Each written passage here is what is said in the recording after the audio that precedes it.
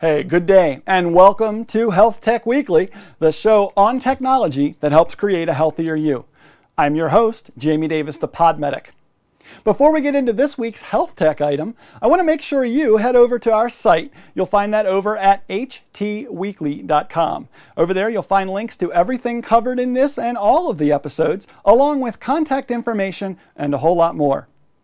Last week, we talked about a new blood pressure sensing watch that's on the horizon of health technology. But what do you do if you want to try using some sort of biosensor on yourself right now? Sure, there are some consumer fitness products out there that can monitor, well, some of the things that you want to monitor, but what if you want to customize it for specific things?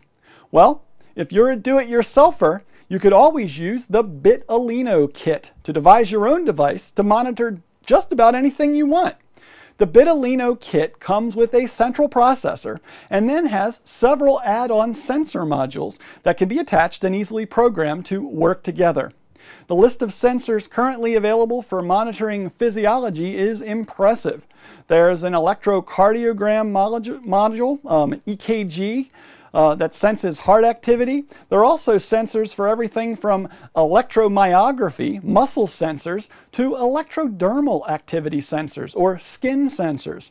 Now, if you add in an easy-to-use programming system and plug-and-play functionality for the modules, and you could be wearing your own customized collection of biosensors with you the next time you take a trip to the gym or just to monitor your daily routine.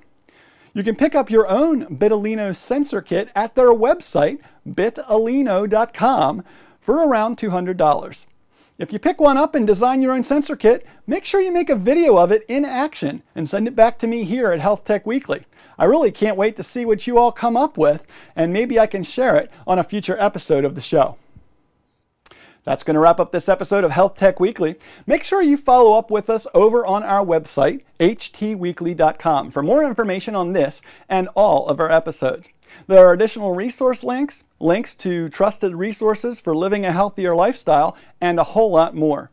If you have a comment on this week's episode, I hope you'll get back in touch with me. You can do that by either leaving a comment on the article over at htweekly.com. There's a comments link on each article there. Or just shoot me an email. You can email me directly to podmedic@mac.com. I'm your host, Jamie Davis, the Podmedic. I'll be back soon with some more health technology information for you.